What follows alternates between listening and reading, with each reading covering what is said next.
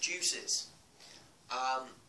This is what I'm vaping at the moment. This is what you saw me fill up my tank with. This is called True Love.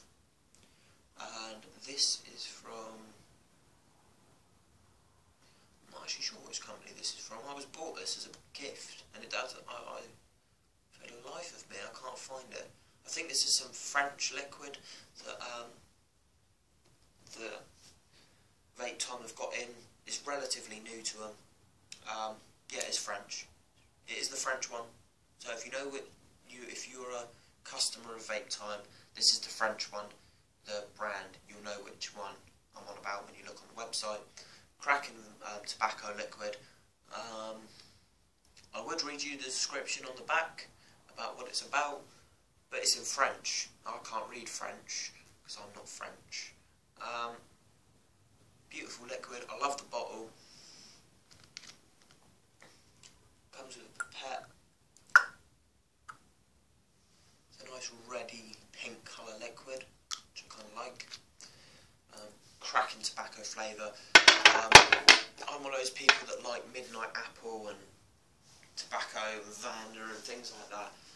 And that mixed with Midnight Apple is an absolute beautiful blend. I love it. Love it to pieces. I've been vaping it. That's my second bottle. I vaped that. That's my second 15ml bottle.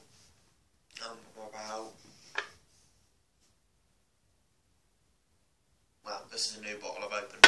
So I've got for about 17ml of that stuff. So 70ml straight. I've been using it for the last 2 weeks straight. I haven't used anything else. I haven't got bored of it. It's one of those flavours that you can just vape and vape and vape. But like a cigarette, it's not about the flavour really, it's about the nicotine and sorting your cravings out. But I think that really hits the nail on the head. And I mean, I don't know the VG-PG blend of it, but you just watch how it vapes. I know this is a BVC coil, I've got it cranked right up, so...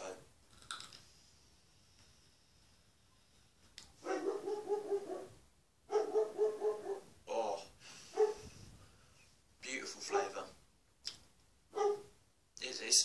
It's a tobacco, but it's not a rough tobacco, it's a nice, smooth... it's just cracking. Love it. For £9 a bottle for 15ml, oh, you can't go wrong. You really can't go wrong with it. Would I recommend this to people? Hell yeah, I would. Would I recommend it as a present for people for Christmas? Hell yeah. Love it to bits. Cracking. So, that's that liquid done. And I haven't got any more liquids from that company. So what I'm going to do is, as I go through the liquid reviews, I'm going to do them company by company.